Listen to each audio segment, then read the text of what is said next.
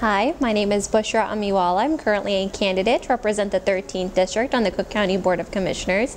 I'm a sophomore at DePaul University, majoring in Marketing and Finance with a double minor in Community Service Studies and Public Policy Studies. I have been an active community volunteer and member of the Skokie and Rogers Park community through various non-for-profit work and organizations that I've worked with there. My main priority is to increase full transparency at the county level and to serve as a voice for middle-class residents along with all of those who are currently underrepresented, whether that be families from minority backgrounds, immigrant backgrounds, or also those who are currently low income and small businesses as well.